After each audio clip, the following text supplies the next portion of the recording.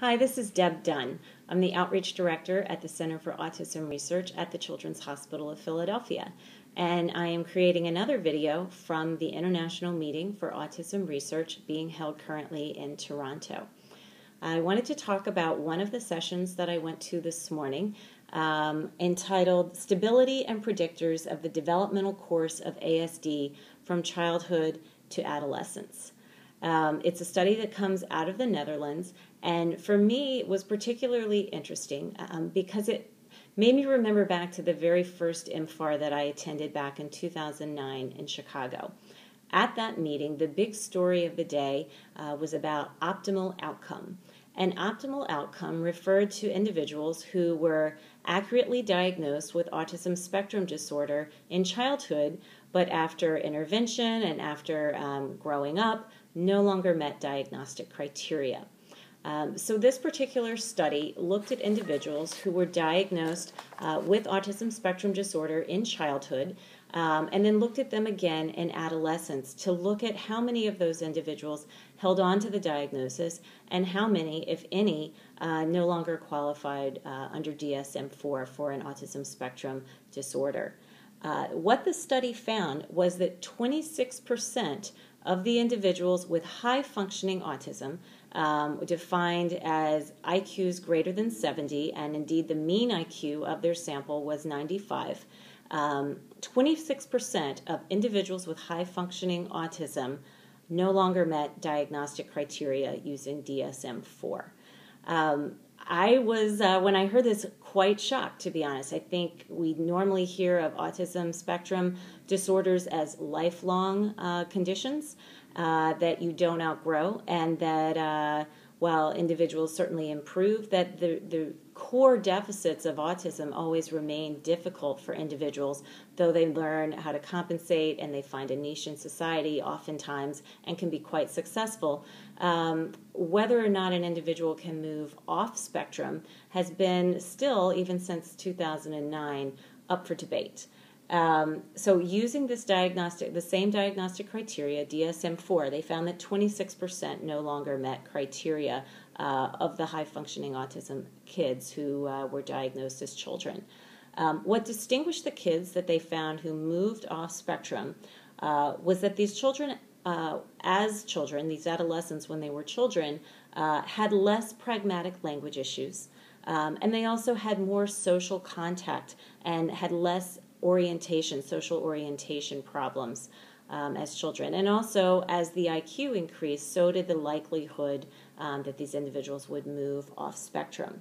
What was interesting about this study, however, is that even though so many individuals moved off of the autism spectrum, 34% of the 26 who moved off did move to another psychiatric diagnosis. So they're not out of the woods, if you will. It's not that they have magically lost any comorbid conditions or other symptomatology that might be associated or frequently seen with ASD. As a parent, I worry about studies like this that talk about individuals moving off of the autism spectrum, because I wonder what it does for us as parents and also for society in terms of thinking about longer-term consequences. The kids that moved off spectrum, they were looked again at between the ages of 12 and 19 and found not to meet diagnostic criteria. When we're looking at ages 12 to 19, all of the children in the sample were still in a school setting. They had not yet, presumably, transitioned to work or to higher education, which itself might bring on different challenges that might make certain autism symptoms reappear, if you will.